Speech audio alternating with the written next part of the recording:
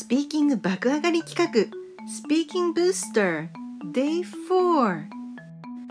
今日は What do you like about 何々のどこが好きなのという質問への答え方を見ていきます。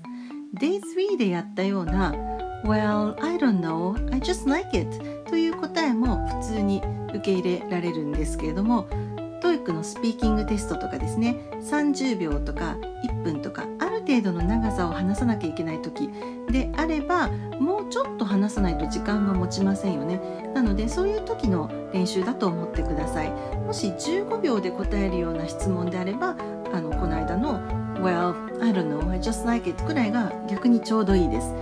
考えていてタイムアウトになるよりは15秒内で終わるように何かしら言った方がいいので、前回のテクニックはそういう時に使ってください。で、今日やるのは逆にある程度の時間話すために何個か羅列するっていう、そういうやり方になってきます。 What do you like about Kyoto? と聞かれたら、まず Oh, everything と言ってしまうというのも手です。 Oh, everything。それからいくつかの好きなものを羅列していきます。 Food, people, culture。 ゆっくり言うのがポイントですよ。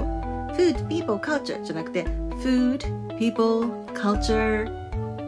そして自分なりにまとめます。 Oh, I like Kyoto so much. What do you like about Caesarea? Oh, everything. Food, staff, price. Oh, I like Caesarea so much. この間とゆっくり話すっていうのがとっても重要です。Okay, so here are some tips to sound more fluent. What do you like about Caesarea? Oh, everything.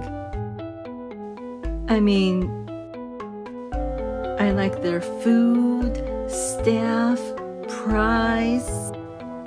What else? Oh, and of course the Milano style Doria. Oh, I like Caesarea so much. Have you ever been there? それでは練習問題です。What do you like about Starbucks?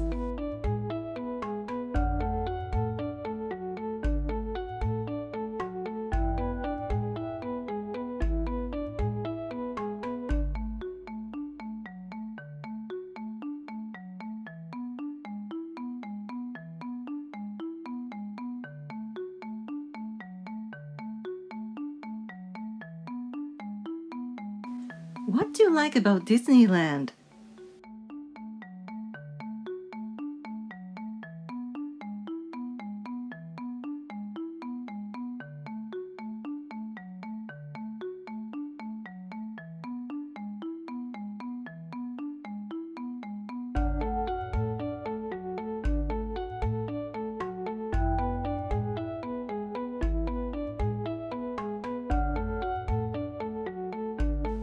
What do you like about iPhone?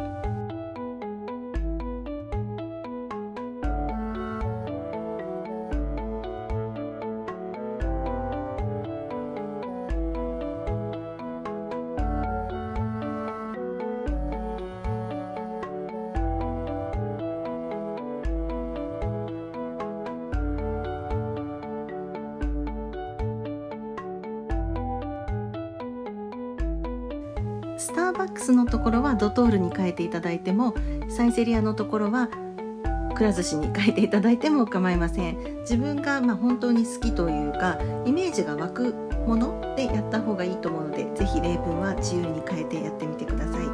あと最後に一つなんですが、30秒以上話す時にですね、いくつかその好きなもの、好きなポイントっていうのを列挙していくというのはとても大事なんですけれども、この時になるべく日本語のものを入れない方がテストなんかではいいと思います。例えばなんで京都好きなのっていう時に銀閣寺とか祇園とか入れるよりは、もう思い切ってビルディングスにしてしまうとかテンポーズにしてしまうとか、英語の単語をとにかく選ぶっていうのが重要になってきますね。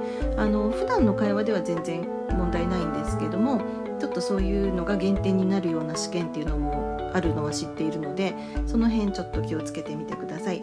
でそうするとこういう単語を知っていた方がいいので、ぜひおさらいしておくといいと思います。人 people、 建物 buildings、 美術館 museums、 景色 view、 雰囲気 atmosphere、 食べ物 food、 味 taste、 スタッフ staff、